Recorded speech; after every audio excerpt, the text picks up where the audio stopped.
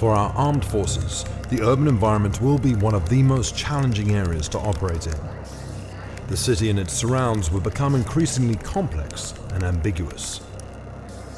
We will be required to operate in a variety of ways, from major conflict to humanitarian operations.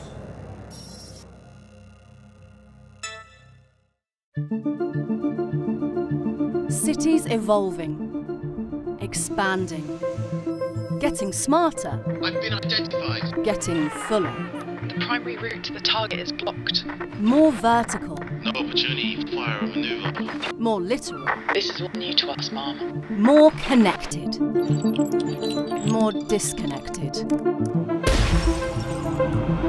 Information operations vital, sir.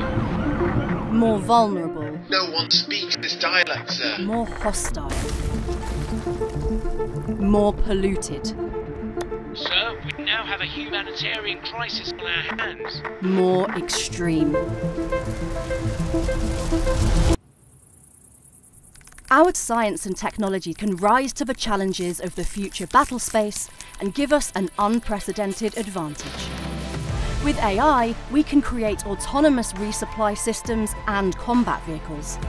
With advances in novel sensors, we can enhance human-machine teaming. Telexistence, a user can project their physical presence to a remote location. We can look beyond the future generation of science and technology and leap ahead. With novel computing, we can be faster, lighter, and lower powered in the field.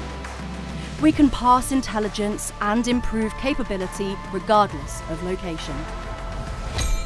Convergence. We can converge boundaries between different scientific disciplines to innovate as never before. By investing in future's science and technology today, we are protecting our advantage for tomorrow, the next generation, and beyond. We are Futures Thinking Today.